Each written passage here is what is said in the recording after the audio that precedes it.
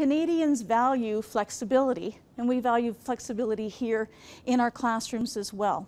We value people who are open to change, who are adaptable, and who are willing to be lifelong learners. We also value students that show confidence. Students that show confidence are seen as more professional. Now, what's one way that you can show confidence in the classroom? At St. Clair College, you can show confidence by joining in, by class participation. Participation shows that you are listening and thinking about the content.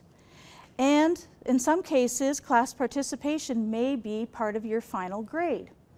One way that you can show some participation and show that you are listening is by making eye contact. And I'm getting wonderful eye contact from this group right now. You know, the other thing that Canadian professors love is when you nod at them.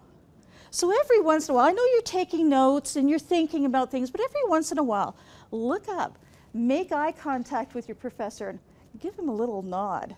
Okay, really makes him feel good, okay?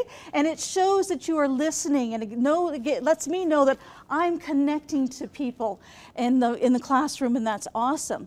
We really love discussion in the classroom, and your professor will ask questions and will allow students to ask questions. If you don't come from an education background where that is common, it may feel awkward to do that. You may feel that by asking a question, you're challenging the instructor, or that it's something that you should already know. But we love class discussions because we want you to participate and to be thinking about and asking questions about the content. Join in when there's a pause in the discussion to share your ideas. Ideally, we wait for the person who's already speaking to be done. One person speaks at a time, and we try not to interrupt. But there are opportunities for you to share your ideas in the classroom. I would encourage you to read your chapter before you get to the classroom, because I'm one of those professors, right? But when you do that, you are better prepared to take part in the class discussion.